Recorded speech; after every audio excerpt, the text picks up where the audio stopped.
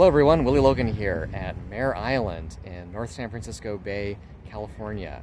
Behind me is a U.S. Navy Polaris missile, the first submarine-launched nuclear missile.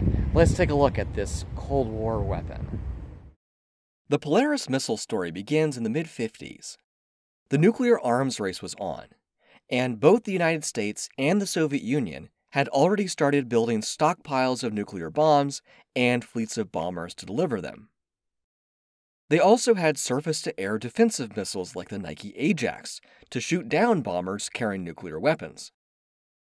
And they were developing intermediate-range and intercontinental ballistic missiles to deliver nuclear warheads directly to targets without the need for an airplane. In the mid-50s, the United States had 4 of these rockets under development: the Jupiter and Thor IRBMs, and the Atlas and Titan ICBMs. Jupiter was an Army project, while Atlas, Titan, and Thor belonged to the Air Force. But what about the Navy? The Navy had just started commissioning a fleet of nuclear submarines, which could stay submerged for extended periods without coming up for fuel or supplies. The USS Nautilus was the Navy's first such submarine. Launched in 1954, it made a highly publicized crossing of the North Pole under the Arctic sea ice 4 years later. If combined with nuclear missiles, a nuclear submarine could become the ultimate Cold War weapon, capable of striking the Soviet Union from anywhere, at any time. President Eisenhower approved the development of a fleet-based nuclear missile in September 1955. The Navy Special Projects Office started work on the missile, initially in collaboration with the Army Ballistic Missile Agency and its Jupiter missile program. But the Army-Navy collaboration lasted only a year. As envisioned at the time, Jupiter would be a large missile, 58 feet long and 105 inches in diameter, and weighing 160,000 pounds. This missile would be too big to launch from any existing submarines in the Navy's fleet, so the Navy would have to build a monster submarine to carry it. In addition, Jupiter would use liquid propellant, and the Navy was worried that it would be unsafe to use such volatile propellants in an enclosed ship under the surface of the ocean. On December 8, 1956, the Navy pulled out of Jupiter development to develop its own smaller solid propellant missile specifically for launch from submarines. The smaller missile was called Polaris. The Navy's Special Projects Office developed the missile, while Lockheed Missiles and Space Division built the airframe at a huge new factory in Sunnyvale, California. Aerojet General made the rocket motors, and General Electric produced the internal guidance system. Polaris was small enough to launch from existing submarine classes with modifications. 2 recent technological changes enabled the Navy to make this missile. One was that solid propellant rockets had started to come of age. Thanks to the use of a rubberized bonding agent, solid propellant grains were now stable, safe to handle, and resistant to changes in temperature and humidity, which had caused older propellant grains to crack and explode on ignition. The other change was a decrease in the size of nuclear warheads. Jupiter had been designed for the warheads of the mid-50s, but the size of nuclear warheads was steadily decreasing. Edward Teller, the father of the hydrogen bomb, encouraged the services to design missiles for the warheads of the future. Why use a 1958 warhead in a 1965 weapon system, he said. There was no need for a 160,000-pound missile to launch these new warheads. A 30,000-pound missile would be sufficient. Developing a submarine-launched nuclear missile came with its own distinct technical problems. One of these was how exactly to launch the missile from a submerged submarine. After considering various alternatives, the Navy's Special Projects Office decided to launch the missile by compressed air. The missile would rise toward the surface surrounded by bubbles, shoot above the surface, and fire its first stage in the air above the sea. The Navy and Lockheed conducted a series of tests to determine the feasibility of launching Polaris from a submarine. One of the tests, at the San Francisco Naval Shipyard, tested the compressed air launching system. Dummy missiles made of redwood logs were fired out of an underwater missile launch tube. This was called Operation Pea Shooter. A more elaborate test involved launching full-scale missile mock-ups and catching them with the Hunter's Point crane, a prominent landmark in southern San Francisco. This was called Operation Skycatch. Lastly, Operation Pop-Up, conducted at San Clemente Island near San Diego, launched an actual missile with a small propellant charge from a launch tube 200 feet underwater.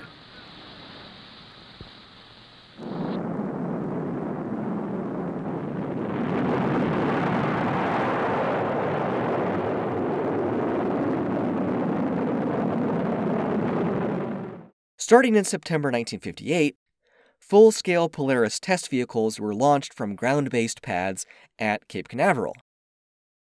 Subsequent test vehicles flew from simulated launch tubes and a surface ship, USS Observation Island.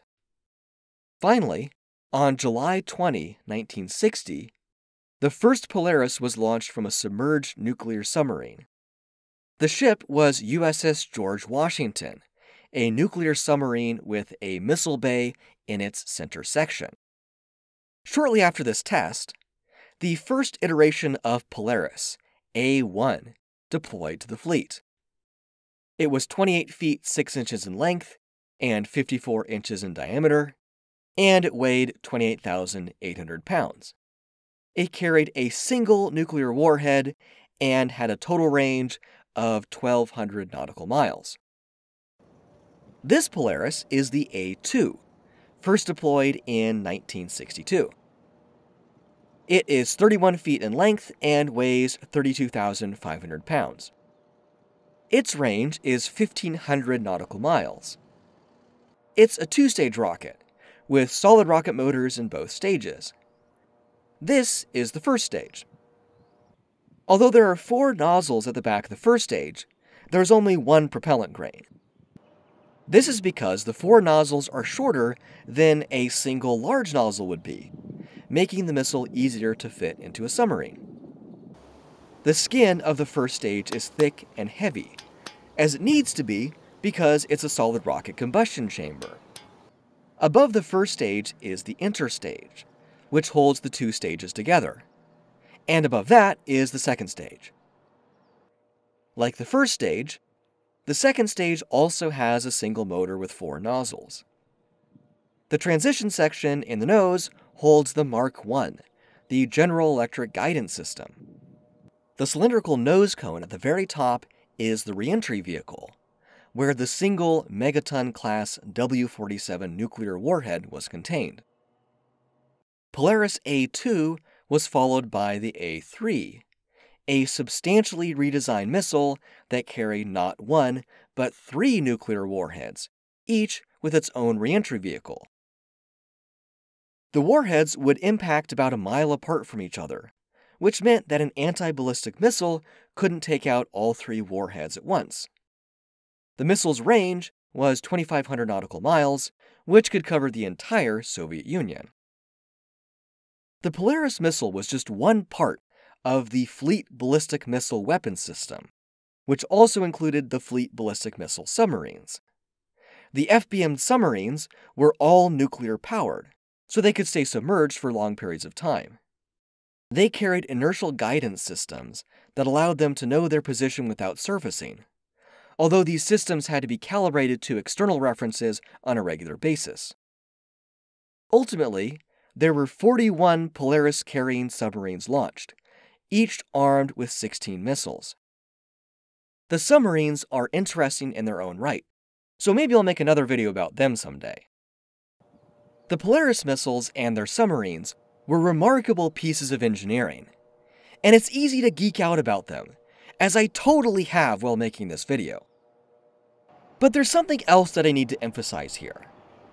Polaris missiles were offensive weapons. As their guidance systems were not especially accurate, they were designed to strike Russian cities, not military targets. Polaris missiles were intended to be deterrents, ready at all times but used only in retaliation for a first strike by the Soviet Union. Of course, they never were used against a city, but if they had been, the results would have been devastating. The U.S. Navy's Polaris missiles have been retired since 1981. But submarine-based nuclear missiles are still very much in operation. The number of submarines and missiles are limited by international treaty. But decades after the end of the Cold War, the U.S. Navy still has 14 ballistic missile submarines, each armed with 20 of these beautiful and terrible weapons.